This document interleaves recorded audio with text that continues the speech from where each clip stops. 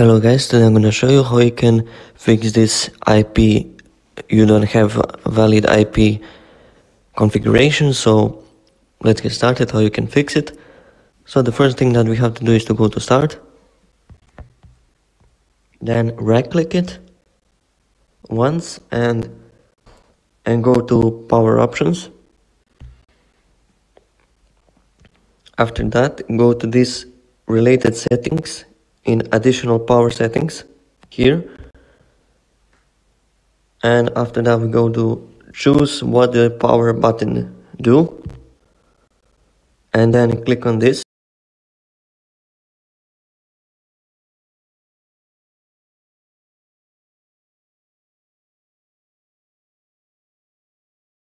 You have to uncheck this,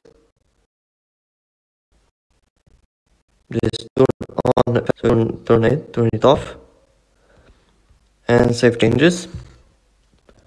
And after that we just close. Just make sure, check again, make sure it's turned off. After it's turned off, you just go and close. After you confirm that it's off, close everything, and now restart your PC and see if it is still the problem there. If it's still the problem persists, go to the next method. The next method is to reinstall the network adapters. Is again, go to right click on start button here and go to device manager, and after you are here, go to network adapters here, and you will see a bunch of these ones. So if you have Wi-Fi, if it's the problem with wireless, uninstall the wireless. If it's the problem with the LAN cable, just uninstall this Realtek PC family controller. For me, this is my driver that I need to uninstall. So just press right click on it and go to uninstall device, and here click on uninstall.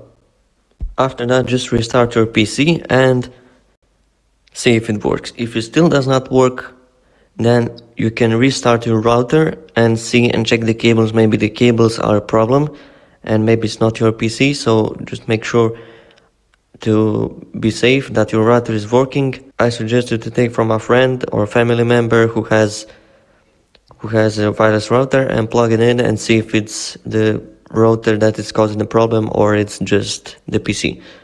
So the next thing is to manually search for drivers or to go with Windows updates. So to manually search for them is you have to know your motherboard for your PC. So you have to download this program, this CPU-Z, and you go to this to mainboard after you install the CPU-Z, and here you will see your model of the motherboard.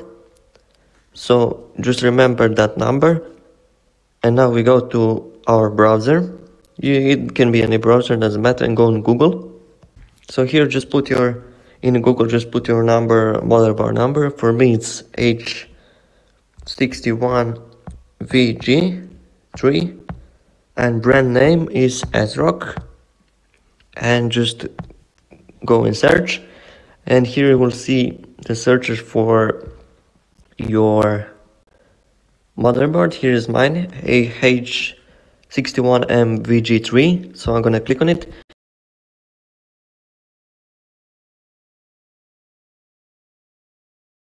So make sure there are the official sites like ASRock.com, Asus.com, or many more, manufacturers. Make sure that is the right one, so you don't download any viruses from the internet. And then after that, it should be about the same on all manufacturers. So for here, scroll down until you see something like support or download. ASRock is support, for example. Here I'm gonna click on support and then click on download, and here choose your operating system, and from here now you will need a LAN driver. Here's mine for my motherboard, so you just click on that. So I'm gonna click on to download it,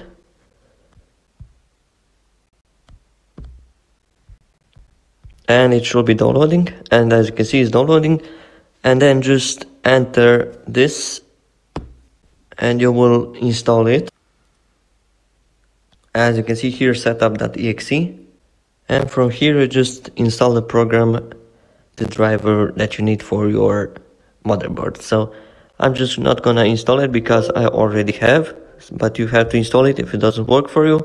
And that's pretty much it for this video. If you want more content like this, subscribe of course, and see you in the next video. Bye.